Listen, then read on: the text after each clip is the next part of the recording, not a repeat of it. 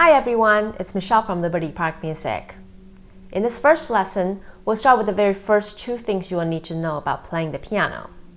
First is how to sit at the piano, and second is the correct hand position for playing. Once you master these two things, you're off to a good start to learn how to play the piano. Learning how to sit at the piano is important because it affects how you move when you play the piano, and it also makes a difference in your sound. Like anything else, bad posture can lead to physical discomfort and injury. So what does it mean exactly to sit properly at the piano? There are two aspects in play here, height and distance. We'll talk about each in a little bit, but first, let's start with some general guidelines on posture. Go ahead and sit tall and straight, feet flat on the ground. Check that you're sitting on the front of the bench.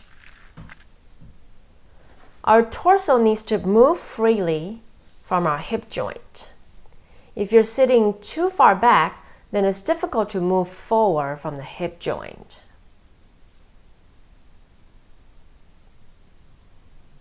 Now go ahead and place your hands on the keyboard. Your forearm should be leveled with the keyboard, parallel to the floor. Your elbows and upper arms should fall freely from the shoulders.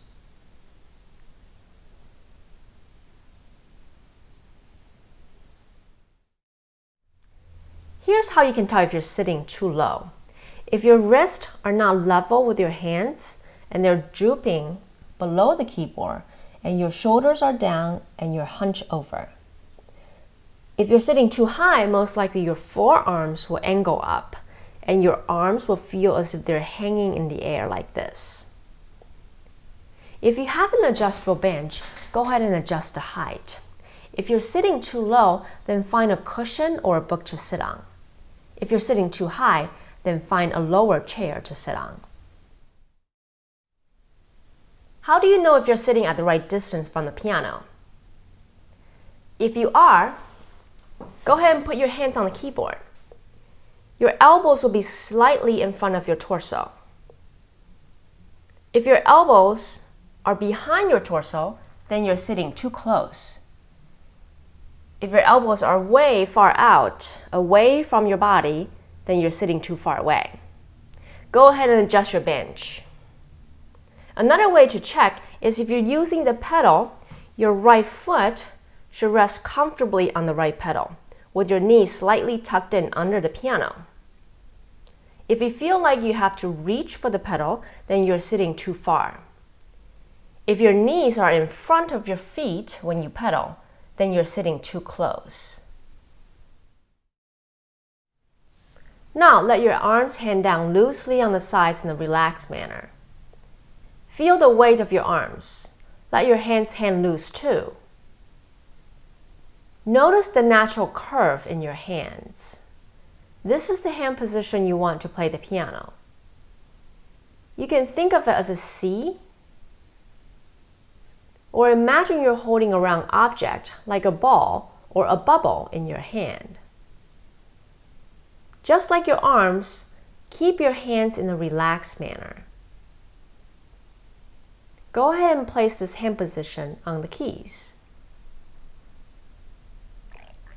The idea of curving your fingers as you play is so to bring the thumb into the proper playing position and provide an arch with space that allows the thumb to pass under the fingers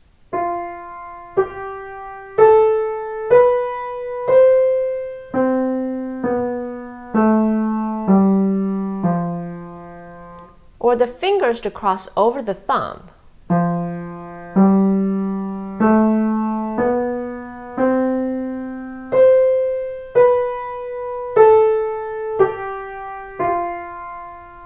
So it's a lot easier to move about the keys. The best example of this is a scale.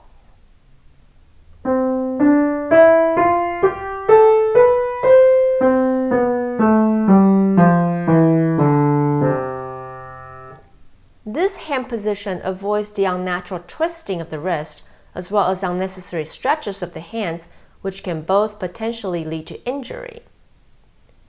Notice the thumb placed on the side tip.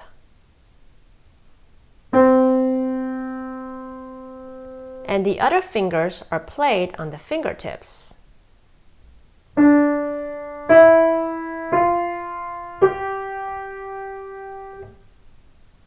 Find a ball about the size of your hand.